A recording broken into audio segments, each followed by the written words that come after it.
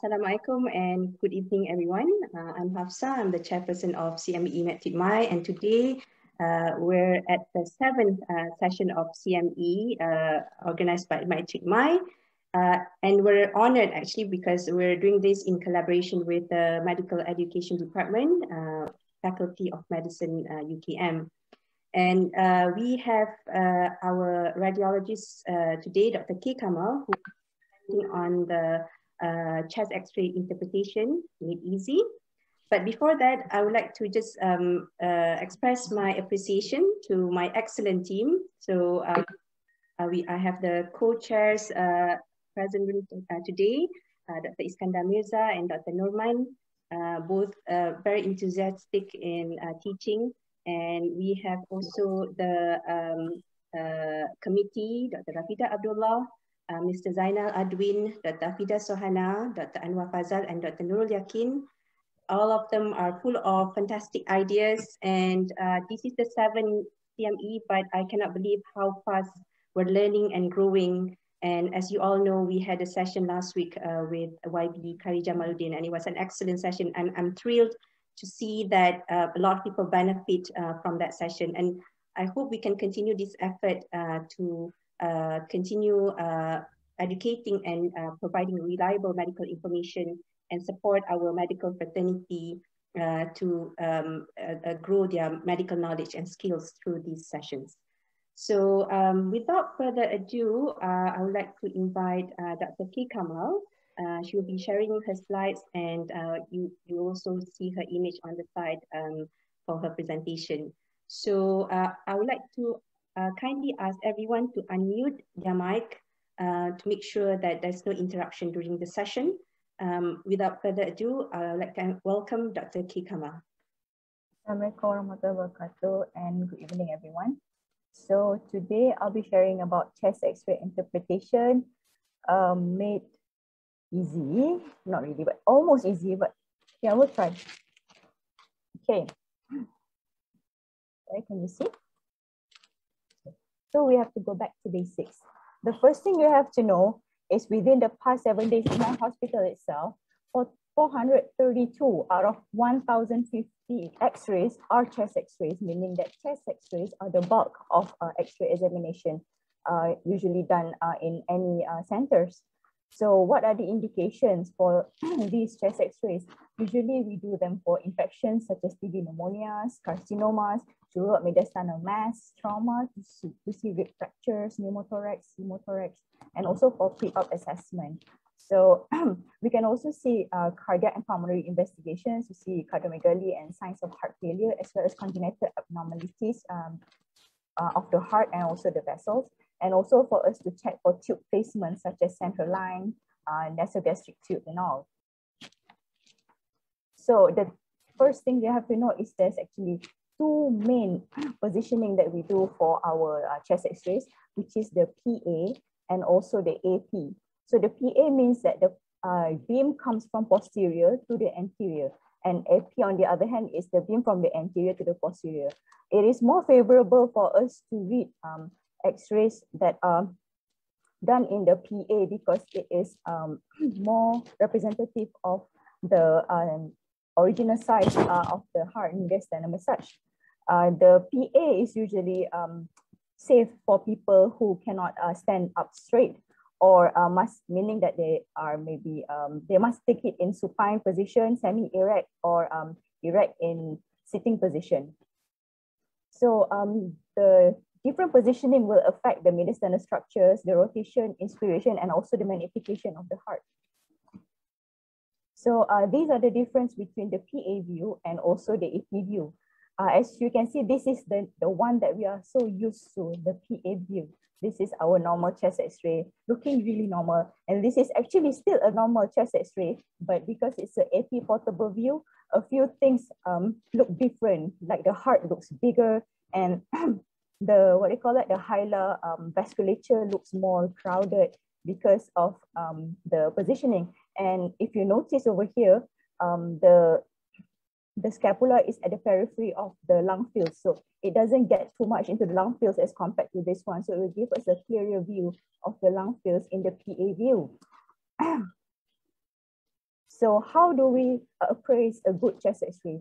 For us to read a good chest X-ray, we must know what constitutes a good chest X-ray, because when a chest X-ray is not good enough, we can reject it, do not read it, and repeat it if needed. So the first thing we have to have is good inspiration, in which the 6 anterior costal arches are seen. So this is how you calculate the anterior costal arches. Start from the back, 1, 2, 3, 4, okay, like that. So the 6 anterior costal arches, it's supposed to intersect at this mid-clavicular line at the mid of the diaphragm. And symmetrical procreation of the thorax means that you have almost symmetrical, meaning that it's not rotated. Visible vascular pattern of the lung, such as here, meaning that it's not over or under penetrated. Visibility of the trachea, the bronchi, heart borders, these are the heart borders, suitable density and contrast, and we're supposed to be able to see the retrocardiac structures, and then with a suitable sharpness, meaning the patient didn't move, and suitable collimation. Collimation means that the way you cut it, you didn't accidentally cut the CP angle, or you cut it too big that you can see the half of the abdomen as such. So rotated position in the AP radiograph can also play a lot of role, because it creates a lot of confusions for people, especially when they see a rotated X-ray and they thought that it's actually a pathology. Like this one is rotated and you see as if the structures at the right paraspinal region too, it looks like a lobulated big, but actually it's because of the rotation, such as this as well. So we must make sure that the rotation is ideally it is not rotated. So how do we know that the patient is not rotated? So this is the medial end of the clavicle, and this is our spinous process of the vertebra. So it should be about equidistant. So when it's about equidistant, and we can say yes, it is not rotated, and we can start reading it. Meaning if you see some abnormalities, it might be abnormality. And an inspiration, like I mentioned just now, you see this is a good inspirational image, and this is a under-inspired image. So we see that the heart looks bigger than it's supposed to, the crowding of the vessels is more. So sometimes it can give you the wrong impression on what the patient is having, when actually you're just dealing with a normal chest X-ray.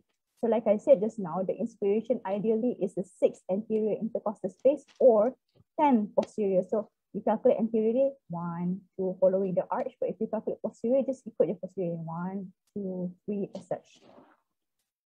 And this is the thing that you have to understand about X-rays. Once an X-ray beam falls on the X-ray film, it will have different attenuation depending on what is filtered in between. Meaning that if you have metal, then you will see it really, really white. If you have air, then you see it really black. So, and in between, so you have bones, which is whitish gray, and so on. So you need to have X-rays with good penetration as well. If it's too over-penetrated, you won't see a thing, because the lung will be too black for you to, to interpret. And if it's under-penetrated as well, you won't be able to see the retrocardiac region or the below the diaphragm region, which usually will have some pathology. You might miss them. So we move on to pathology of the lung. So usually pathology of the lung, we differentiate it into 2 types, which is the alveolar disease, which is the airways. Like this is the terminal unit of the lungs, which are the alveolar. So whenever these alveolus, they're supposed to be filled with air. So whenever something is filled with air in an X-ray, you will see it as black. But if it's filled with some form of fluid, doesn't matter what kind of fluid, pus, blood, proteinaceous fluid, it will be whitish. So if it's just a small bit of the alveolar, the alveolar tissues that got involved, then you will just find some fluffy things. But if that one whole unit, like a bunch of them, got has had a disease with the fluid inside, so you will be able to see like the whole thing getting consolidated. And like this image, it is consolidated with air bronchograms within. And then we have the interstitial disease. Interstitial means that the red ones, the ones supporting it. such as the alveolar wall. So usually when there's an interstitial disease, we differentiate it into a reticular type or a nodular type or a reticular nodular type. Meaning that this reticular tu macam garis-garis lah. And then nodular is the dots. So you can have a combination of both. So like in this case, we have the reticular types, mostly reticular types. And then the hilum. So in these images, I'm showing you bilateral hilar enlargement in this image, and in this one, unilateral hilar enlargement. You see, this is a very basic lecture that I'm giving. If I go in depth, it will be a long lecture. So the hilum itself is a topic on its own, and inshallah we'll be tackling that more in the advanced one later. We'll schedule that later. So the causes of unilateral and bilateral usually are as such that we have infections, tumor, and vascular causes. And we have bilateral such as sarcoidosis, also can be due to infection, tumor, and vascular causes. Some of the time we are not able to differentiate whether it is a vascular or is lymph node, because sometimes they can look so lobulated that you cannot differentiate them anymore. So that one usually we will still move on to another higher level investigation such as a CT scan. And the diaphragm.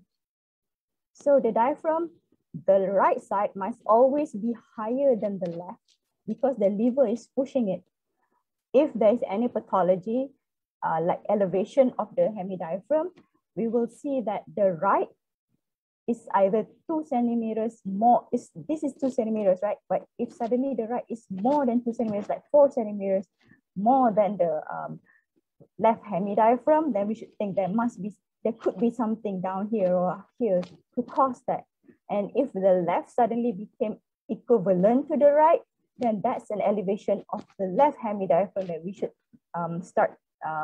be suspicious of something. So these are the causes such as the above the diaphragm, on the diaphragm, and below the diaphragm, the causes of elevated hemidiaphragm. So it could be because, like above, what caused the diaphragm to be elevated? If we think logically, it must be because of the lung volume has decreased. It doesn't matter due to what, whether the patient had atelectasis or collapse, or probably had some pneumonectomy, or is born with pulmonary hypoplasia. And in trauma, we have diaphragmatic rupture or rib fracture causing splinting, or maybe eventration or hernia, nerve palsy. And if it's below, sometimes we can have the subphrenic type of inflammation such as pancreatitis or abscess causing, and also increase of the abdominal volume causing the diaphragm to be pushed up. So how do we approach a chest X-ray? There are many approaches actually. It really depends on you. If you read enough chest X-rays, eventually you will find an approach on your own.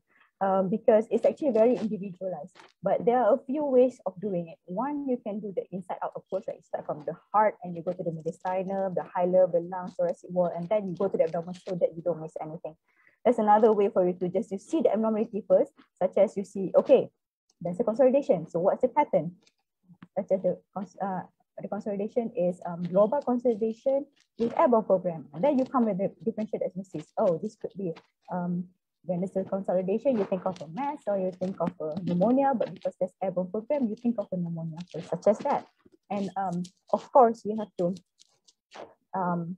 like we always say, correlate clinically. That's why whenever you want to report a chest X-ray, it's very important for the primary team to give us the story, because without the story, we're just making guesses and I'm looking at the wall just as much as you are. So we also have the ABCD, ABCDEFG kind of system, like the airway, the bones, and then the cardiac, the E, effusion, D, diaphragm, F, fields, lung fields. So this is what, whenever you have an airway, you combine the tracheal position, the deviation, the bones, and cardiac silhouette, the size, diaphragm, and the gastric bubble, the pleural space, the lung fields where there is consolidation, atelectasis or collapse, and also the great vessels. And this is just another image of that, ulangan. So whatever it is, whatever that you do, whatever system that you have, the first thing you have to remember is to not ignore the elephant. If you see something so strikingly abnormal, please do not leave that. Mention that first and then come back to the rest of the system because it only looks logical that you do that. So we describe the lungs in the chest X-ray according to zones. The zones doesn't mean that these are, what's the word? It doesn't represent the lobes. It just represents the zones. Because if you really want to know lobes, the CT scan would be the most, what do you call that, accurate for that. So how do we bahagikan the 3 lobes? So we go to the upper zone, the middle zone, and the lower zones, in which the 3 anterior ribs are calculated, and then you make a line, the next 3, and then you make a line. So that's how we divide them into these 3 lobes, zones. Okay, and then we have to know about hilar point. This hilar point, you see this thingy, the V shape thingy. Okay, this hilar point is a normal structure. You should have this because this is actually the structure in which the upper pulmonary lobe vein, the upper pulmonary lobe vein here intersects with the lower pulmonary lobe artery. So the vein is here and the artery is here, and when they intersect, they have this hilar point. And if you see the left hilar point is almost inevitably higher than the left by at least 95% of the population, because the left pulmonary artery crosses the left bronchus on top of it. So that's why it is higher. So when you see that there's the hilar enlargement like lobulation, like a focal mass, or there's an increase in density, the density should be about similar, and you lost the convexity, then something is not right at the hilar. And this is the pleura. If you don't see the pleura, you're safe, meaning that there's nothing going on with the pleura, because a normal pleura, they will just approximate each other. It's a potential space between the visceral pleura and the mediastinal visceral pleura and the, I forgot the name of the other one, never mind. But whatever it is, if you don't see the pleura is out here. This is the outline of the pleura. If you don't see it, then it's normal. But if you see there's some wavy thing over here, or there's some blunting, or there's some, anything on the pleura like a large thingy. So when the pleura is seen, that's when it is abnormal. And this is the costophrenic angle, or only known as the CP angle. So the CP angle must be sharp bilaterally. That's why I said the collimation, whenever there's an X-ray done, you must make sure that both CP angles are included, because sometimes even a slight blunting, is also very important, because whenever there's a slight blunting, it means that the patient has a pleural effusion of at least 200 ml. So be wary. The first thing you have to do is to make sure that the X-ray is acceptable. Baru you boleh baca. Okay, and the diaphragm that I mentioned just now, and the cardiothoracic ratio, how do we calculate? Using pemaris centimeters. We calculate from the lateral of the biggest lateral wall of the biggest diameter of the chest wall, and then you bahagikan, and then this one you bahagikan this one, the heart ni you bahagikan, and then if you get more than 0.6, we're giving this is usually in a view tau. Kalau AP view tu sometimes kita uninspired, it can give you a false impression. So again, correlate clinically. So more than 0.6 is cardiothoracic ratio of cardiomegaly lah. And then these are the mediastinal contour, a normal contour that you should be familiar with, because any of losses in this contour can mean something. So like this one, I bagi contoh. Okay, this one is the paratracheal stripes, superior vena cava, and then this is superior vena cava, is atrial junction. This is already right atrium, this bulge over here, and this is already the bulge of the inferior vena cava. And then over here, this is our arch of aorta, or like you love to say aortic knuckle. This is the main pulmonary artery, the auricle of the left atrium, and this is left ventricle. This is the left ventricle. And in some patients, you see this. This is a normal fat pad. Sometimes we see this and they got so alarmed and they will ask for a CT scan to rule out mass or mediastinal mass. But if you see this and this, if you notice the cardiac shadow And the fat pad shadow, do you notice that the cardiac shadow is slightly whiter than here? This is because this is the fat. So usually it's not alarming to us. I hope it's not alarming to you by now. Why is it so important, like I mentioned just now? Because this is called the silhouette sign. Silhouette to it means can. Because when you take an X-ray, it is the chest wall has so many things. It has the lung, the mediastinum, everything, the bones. So everything will be packed into one 2D image. So when it's packed to a 2D image, we have to understand that what image is what, so that you know that, okay, this is normal and this is not normal. So silhouette, loss of silhouette actually, meaning that this is the normal silhouette of the, again, normal silhouette of the diaphragm. But if you lose it, such as this, you lose it. You don't see the normal silhouette of diaphragm. You call it loss of contour of the diaphragm. So this could be like number one, we go number one. Number one, you lose the left heart border. So this is indicative of a lingular disease, meaning the lingular segment of the left upper lobe.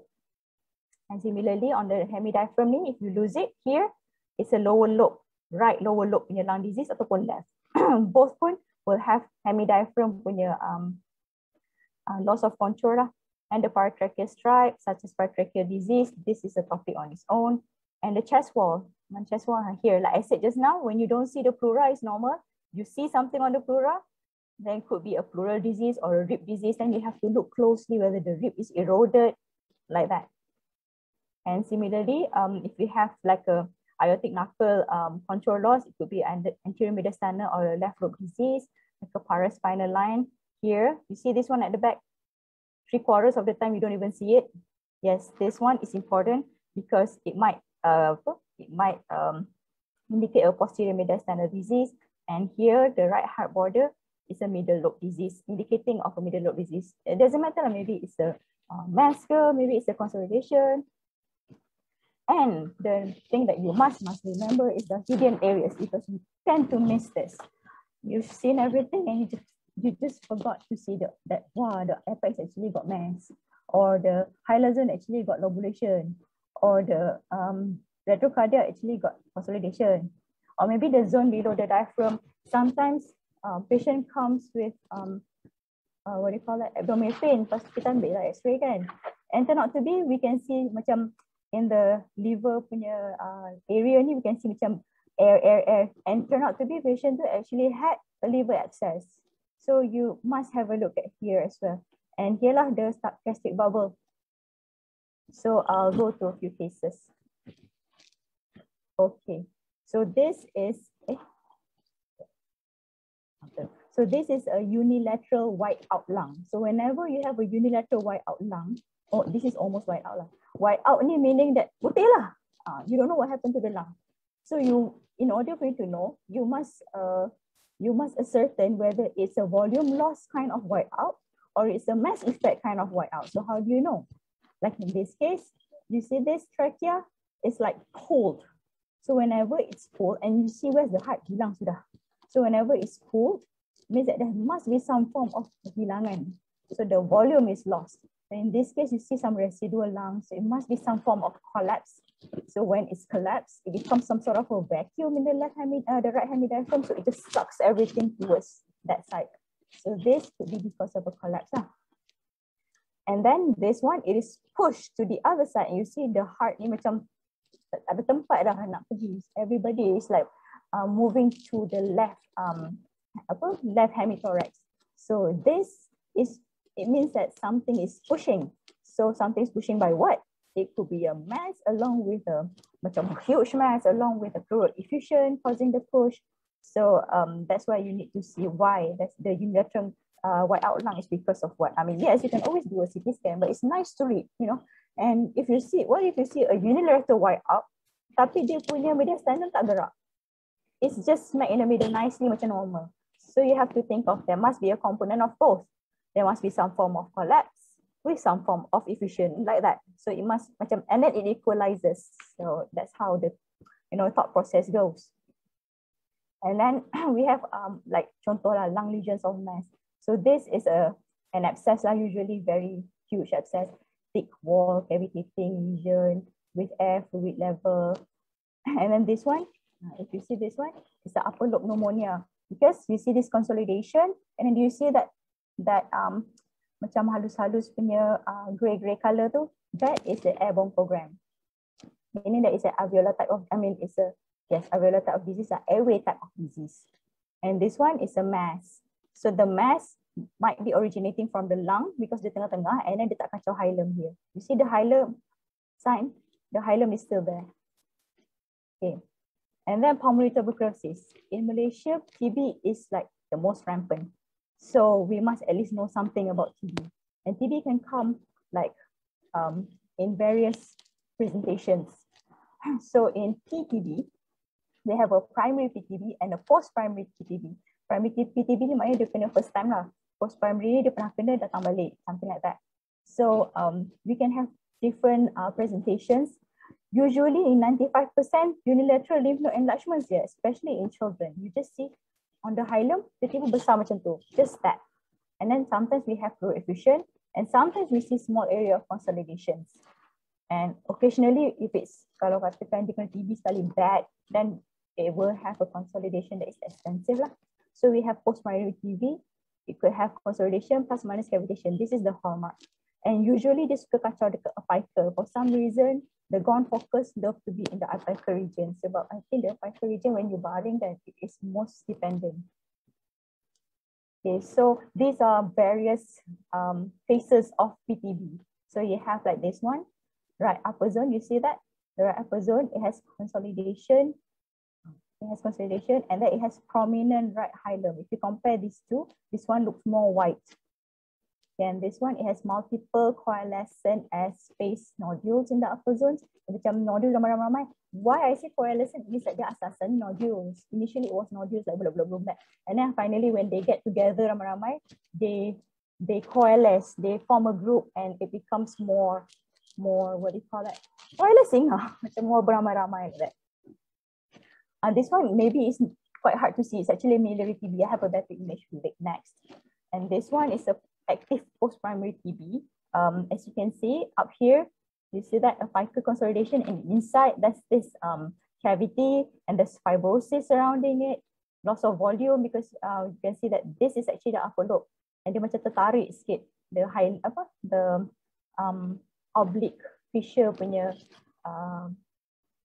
the oblique fissure punya line tu macam tertarik atas sikit, and then you can see scattered nodules, and also the lymph node tu nampak more prominent.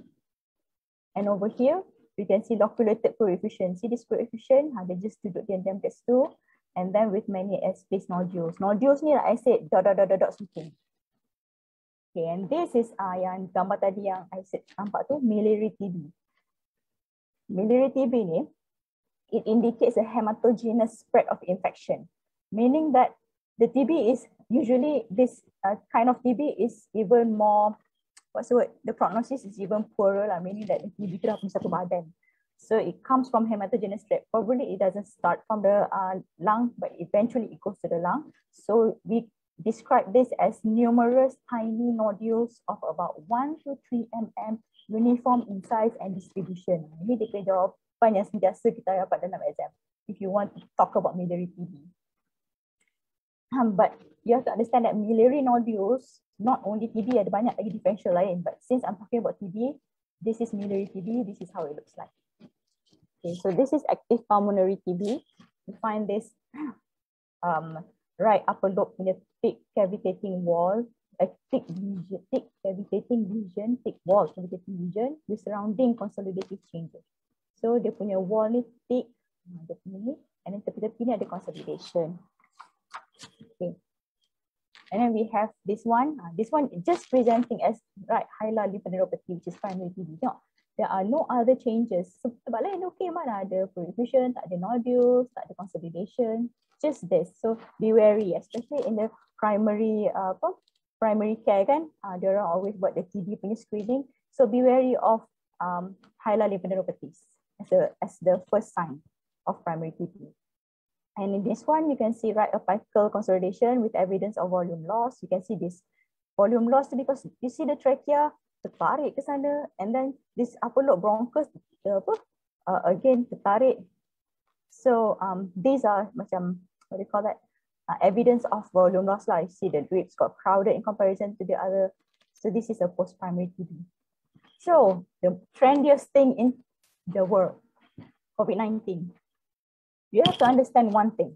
COVID-19 ni, dia a normal chest X-ray, it doesn't exclude it. If you have a normal chest X-ray, but the RTK or PCR is positive, you must still say that RTK positive, normal chest X-ray doesn't correlate with,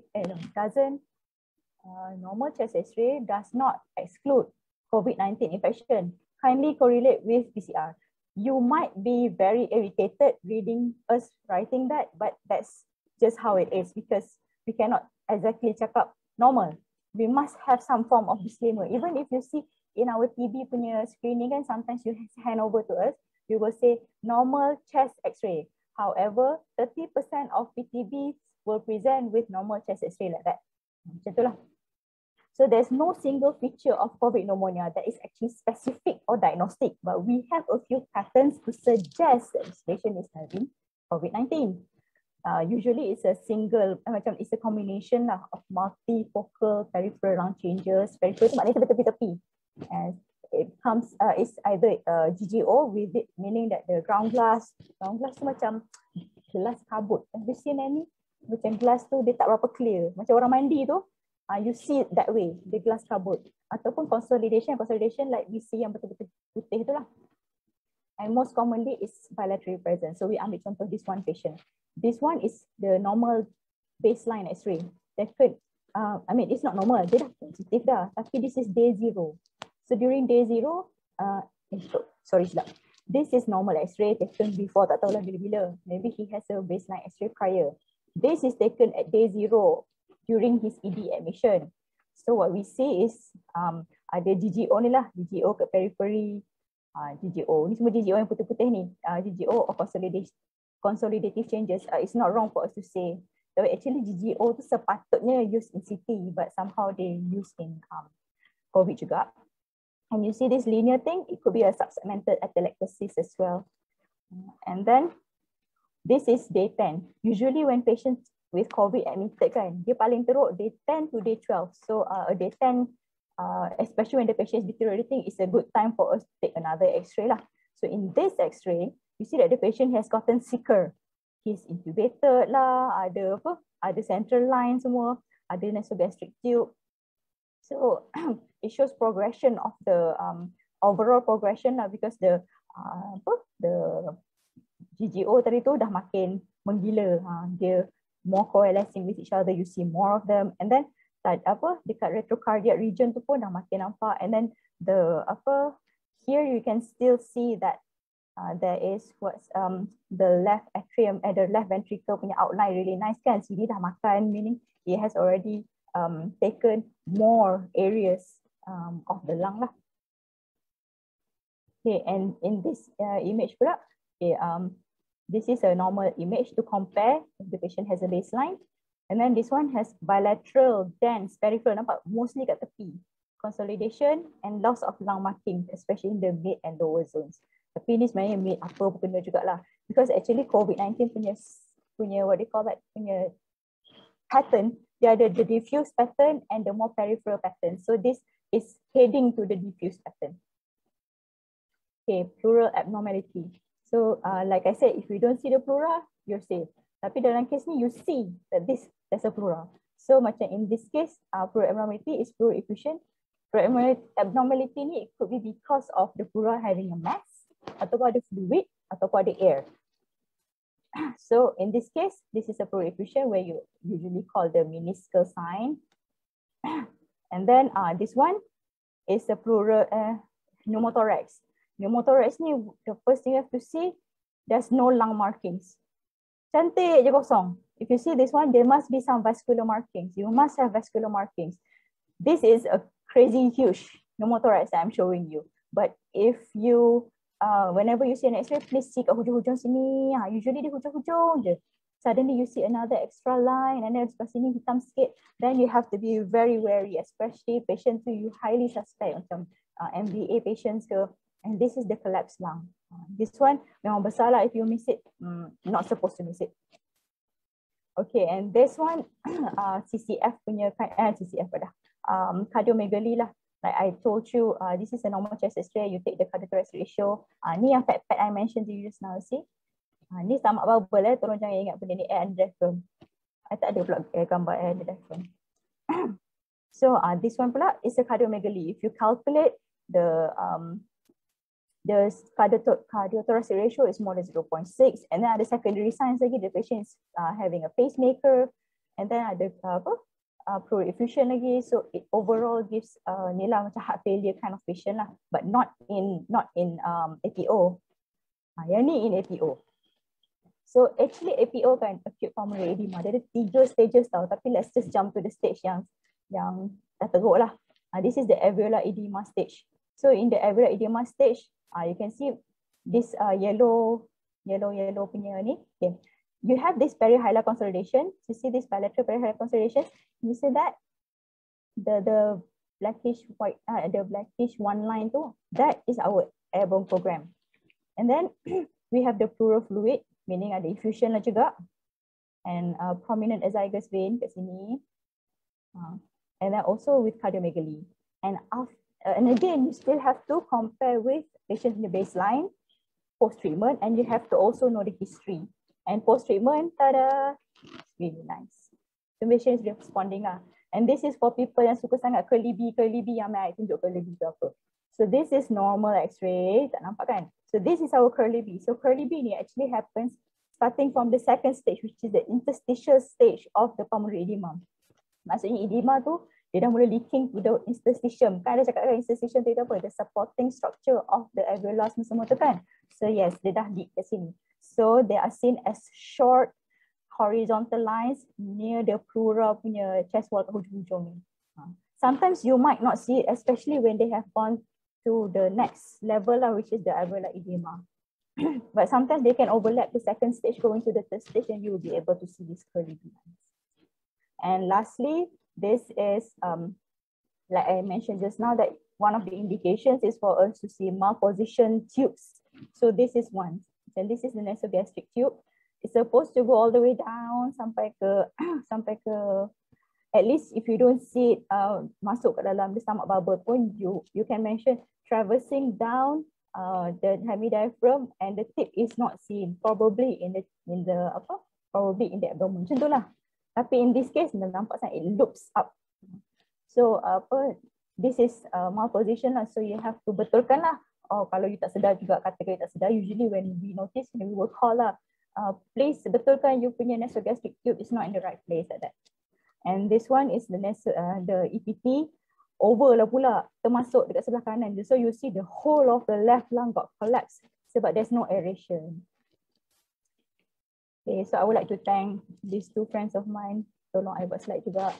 My slide got corrupted midway, they helped me out. And these are my references. If you are interested to read, there's quite a lot of them. Tapi radiology assistant, radiopedia, and the chest X-ray survival guide is the most basic lah. So thank you very much.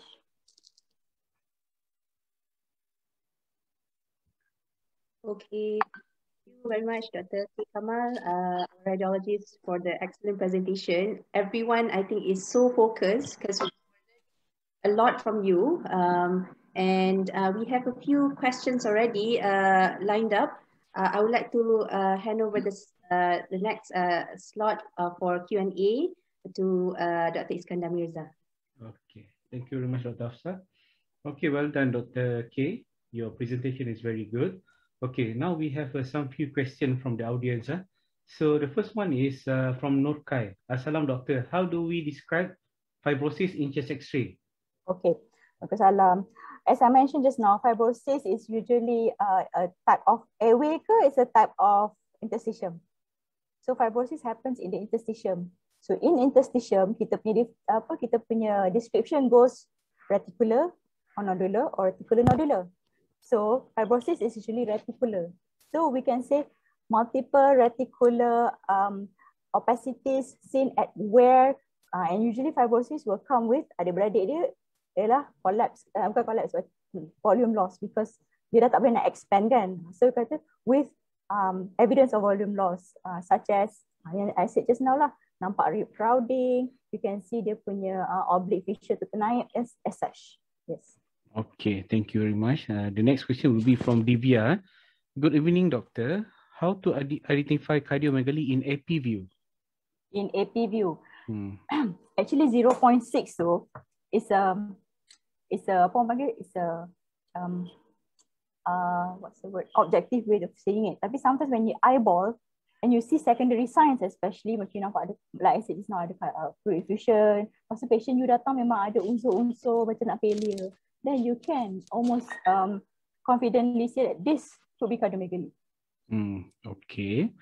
Next question from Dr. AJ. This one actually this person was asking what is GGO? Ground glass opacity sayang. Ground glass opacity. Okay. I said ground glass tu yang I said glass kabut yang macam orang mandi nampak sikit tu. That kind of glass. Okay. Now another one is from Yumi. Yumi. Hi doctor. How do we differentiate fibrosis, bronchiectasis and collapsed lung? Thank you. Panjang soalan. Panjang. Okay. Bronchiectasis. Okay, macam ni. The thing is bronchiectasis can boleh datang sekali juga dengan fibrosis. So sometimes they coexist together. So if you really are interested in knowing the differences, memang kita buat HRCT lah eventually. But whatever it is, in bronchiectasis we can see the biasa kita panggil lah tram track appearance. Dia macam tu. Dia macam line tram track appearance. It means that the bronchus tu dia jadi besar, tepi dia jadi tebal. So tram track appearance. And kalau misalnya kata that one is kalau kita nampak macam ni. But if the bronchus macam tu, then you see that signet ring appearance. Dia nampak macam bulat besar. And usually itu kat hujung-hujung. Because a bronchiectasis means that an airway that is dilated at the hujung-hujung. Kalau kat tengah tu memang of course lah airway dia besar. Hujung-hujung kan dia mengencing. But if it's still at the hujung near the periphery, you still see it big, then it is a bronchiectasis. Okay. Tapi apa soalan tadi? Bronchiectasis? Oh, collapse. Collapse.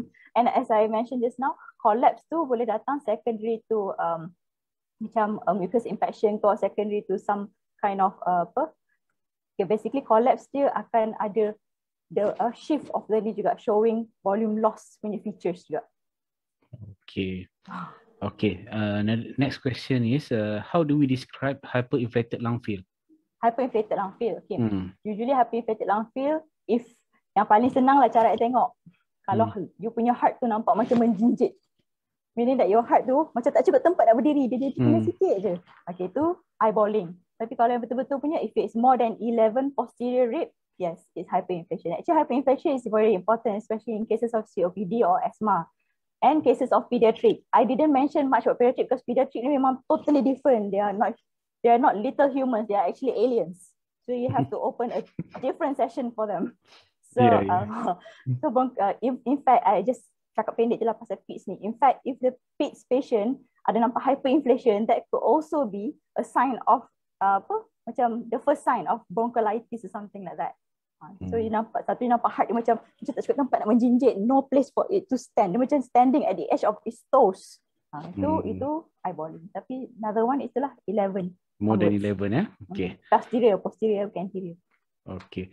Next question is from Dr. Azamani. Oh. Why?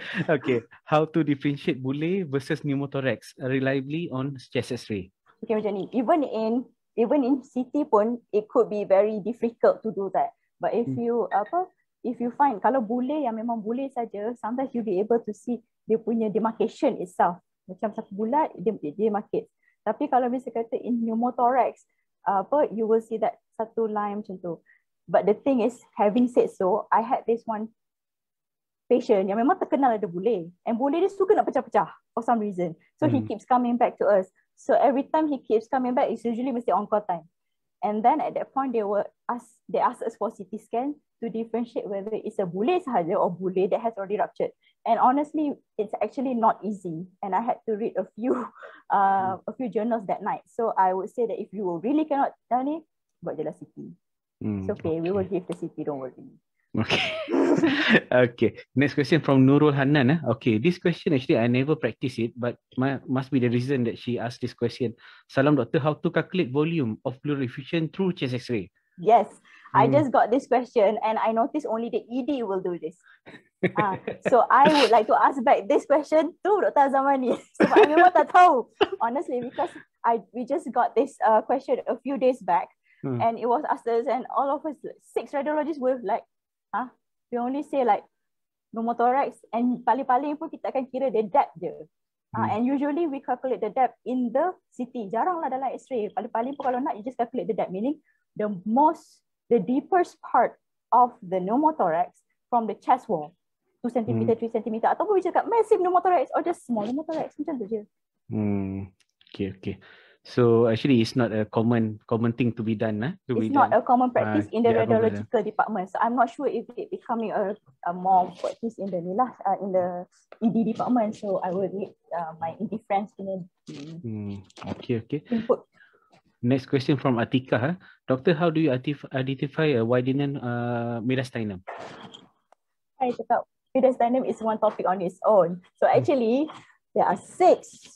Ni aku sing-sing dengan. There are 6 lines that you need to know in the mediastinum. So among them ialah, and each of these lines actually ada dia punya significance. Macam the anterior junctional line, posterior junctional line, paraspinal line, the apa lagi ya? Ada 6 lines. I dah tak ingat. So anyway, ada 6. So these lines, kalau you see them obliterated, then you see, okay, kalau katakan paraspinal line obliterated, dekat bawah ni. So probably ada posterior mediastinum punya mass ataupun something lah, such as a TB spine. You can see kat retrocardia ada kat belakang tu gemuk tiba-tiba. So actually each of these lines ada dia punya measurement yang boleh diterima. Contohnya right paratracheal tu not more than 2 mm tak silap. 2 mm ke 4 mm. So if it's more than that, then you have to suspect something is going on. Yeah, like that lah. Tapi insyaAllah we have a advanced punya course, taklah advanced sangat, tapi more in chest X-ray so that we can talk more about this, because mediastinum in its own is a topic. Yes, okay. Next question from Ilyas. Salam doctor, you mentioned cardiomegaly being defined as a cardiothoracic ratio more than 0.6. However, most literature defines as more than 0.5. Can you please elaborate more? Ada yang cakap 0.5, ada cakap 0.55, so I take 0.6 tu guarantee. Okay. Okay, another one is the same person previously, Dr. AJ. Salam doctor, does curly B line X-ray same as B line in ultrasound? No. No, I don't think so. Sebab X-ray dengan ultrasound ni dia punya dia punya cara nak ambil dia pun dah lain. So B line tu I remember. Yeah. Tapi kesimpulannya tak sama lah. You won't be able to see curly B in the ultrasound as a B line. Kalau if that helps. Okay. Next question. This one is more towards, I think, radiographer. In primary care, we get quite a number of patients with chest X-ray with poor inspiration. How do radiographers usually explain to the patient in order to get good inspiration? Okay, what our radiographer usually do? Kita buat practice dulu. Okay, Encik, tarik nafas. Tahan. Okay, lepas, tarik nafas, tahan. Do a few practices dulu and then baru patient tu faham. Sometimes orang tak faham. So after a few practices and then you'll be able to make sure that the patient understand. Sometimes sebenarnya ada language barrier, so make sure that the patient understands. That's number 1. So whenever we do macam reject analysis, semua kan boleh tengok patient under inspired teruk ke apa. Memang dia punya tu macam tu. Practice dulu and then baru you ambil gambar. Okay. Next question from Najia Halufti. Salam doctor, at what point of time COVID patient require the CT or HRCT? Actually, there's no hard and fast rule because COVID ni kan relatively quite new. It really is depending on the pulmonologist or the infectious disease or the intensivist. Seriously, kalau diorang nak, kita macam okay. Yes, actually that's true. Based on the clinical assessment, if you don't think it's a pneumonia and you think it's other things, then you request to radiologist for CT or HRCT lah.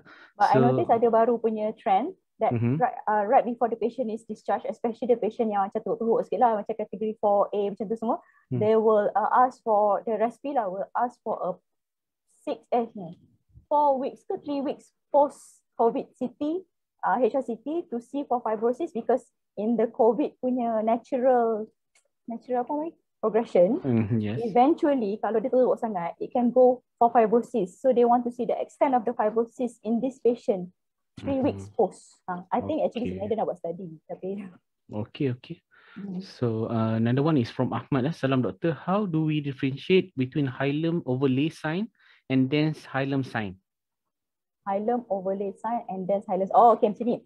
Hilum overlay sign itu meaning that bila ada mass and the mass hilangkan hilum tu, maksudnya the mass tu datang daripada middle mediastinum. Like I said, mediastinum is a totally different ni, tapi we can always talk about it just a bit. Itu hilum overlay sign. Tapi kalau hilum tu sendiri, kalau hilum tu tak hilang, meaning dia ada mass, tapi hilum tu still nampak that thingy. So it might not be from the middle mediastinum, meaning berurutan daripada hilum tu. It can be from the posterior or the anterior mediastinum, maybe from the lung or something like that. Okay. Wih, banyak question there. Your topic quite hot. Okay. Actually got another 19. Okay. Salam doctor, how do we differentiate lung collapse versus lung consolidation? Okay. Sometimes it's quite hard because collapse boleh datang dengan komponen of consolidation juga. That's one thing. Tapi kalau you want to be very this is consolidation, this is collapse. Usually collapse doesn't have that airborne program. Okay. Consolidation usually have. And then consolidation usually do not have volume loss punya secondary signs like you mentioned. Okay. Next one, I think this one from Dr. Nukman. How to differentiate between air under diaphragm and air in the stomach in chest X-ray? Okay, kalau usually kan, kalau under diaphragm, you mesti tengok sebelah kanan. I mean kalau patient tu bukan situs lah, situs lah, you mesti tengok sebelah kanan. Usually dia akan ada in both sides. Kalau dari sebelah dekat sebelah what do you call it, dekat sebelah stomach je usually it's not. But if you highly crazy suspicious, then you can always do a decubitus. Decubitus tu maksudnya patient tu duduk macam tu and you do a lateral shoot through. And then kiranya patient tu liver sebelah kanan, right side up. You right side up for about 5 to 10 minutes, 15 minutes lah, so that the air has time to go, you insinuate dekat liver and the ni, and you tangkap gambar. Kalau ada tu, then usually ada lah. Okay. That's one way. Okay. Next question is from Wee Ying. Good evening, doctor. How do we differentiate deep sulcus sign from normal costopharyngeal angle? Ya, I tak sebut pasal deep sulcus sign. Deep sulcus sign ni is a sign of sign of pneumothorax in patients yang terbaring. So compare dengan apa tadi? Dia punya question dia, how do we differentiate between deep sulcus sign from normal costopharyngeal angle? Okay. Usually if you see kan, this is my pengalaman lah, because I tak ada I macam tak ada satu text to tell you this. Tapi basically kalau you nampak kan, kiri dan kanan usually about similar, betul tak? Dia punya CP angle tu. But if you see one of them too deep, then you have to suspect something, especially when you really suspect the patient is having something. Okay. Next one is from Nur Shahida. Assalamualaikum and good evening. How to differentiate patient have pneumothorax and lung effusion in chest X-ray? No, you cannot.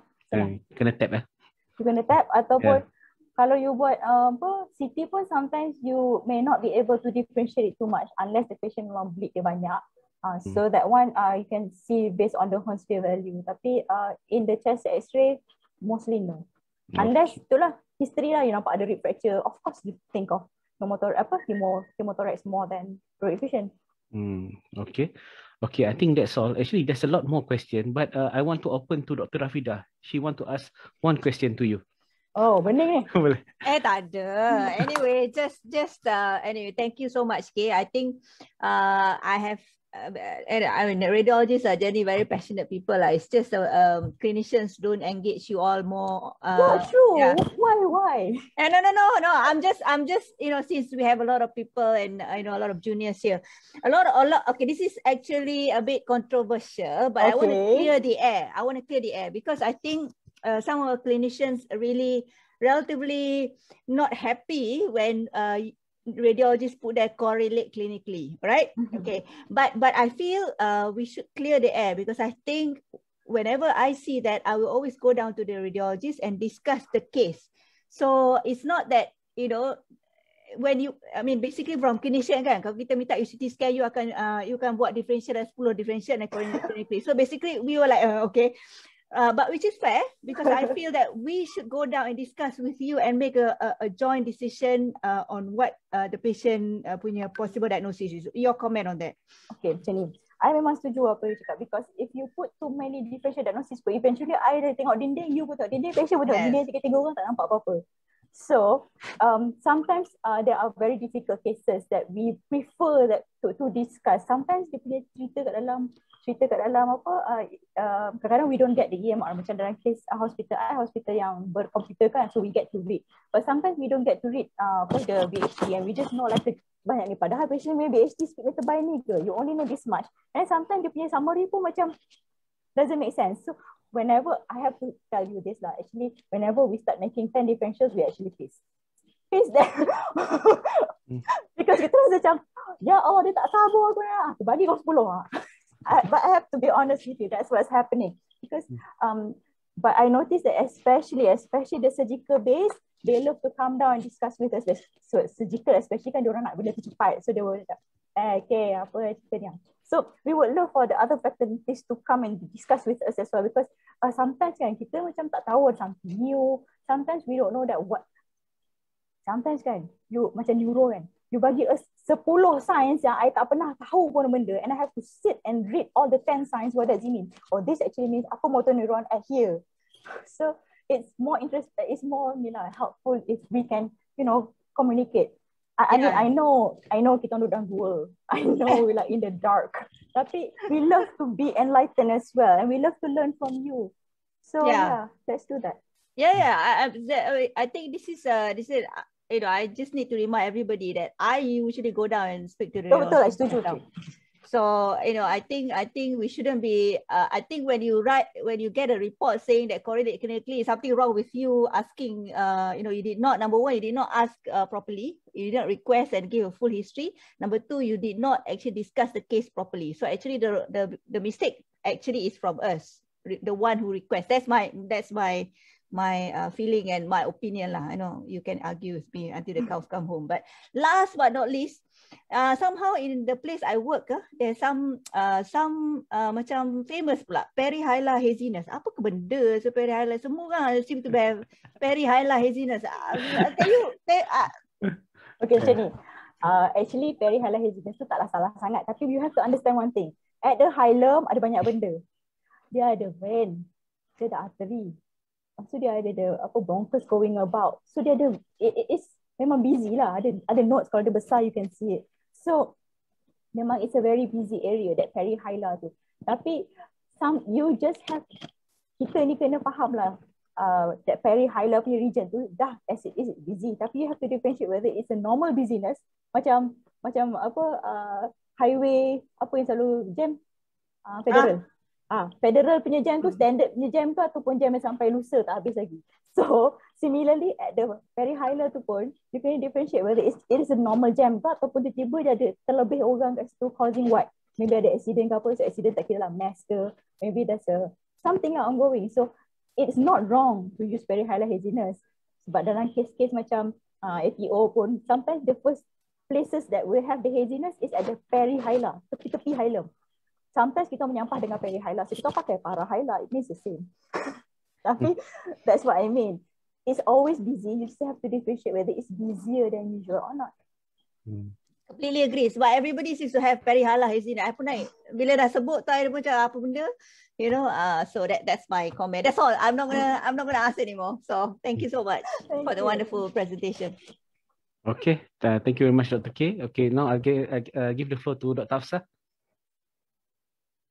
Right, thank you so much, Dr. Iskandar, and of course our presenter, Dr. Kay Kamal, for the informative session. I'm sure we all learned a lot from you, and we have a lot of medical practitioners joining us, and we are targeting these sessions for to junior medical doctors and junior workers. But in fact, the senior doctors are also benefiting from this session. So thank you, Dr. Kay. You've enlightened us on many things. Saya juga rasa terharu ada juga bukan petugas para kesihatan tapi masih sudi bersama kita dalam Thank you. Ada yang minta sesi ini dijalankan dalam bahasa Melayu. Jadi untuk sesi ini kita akan jalankan dalam bahasa Inggeris untuk education session, tapi kita memang terbuka kepada cadangan kalau ada cadangan untuk sesi untuk komuniti ataupun masyarakat di luar sana, kami terbuka dan kami boleh mungkin accommodate untuk session tertentu.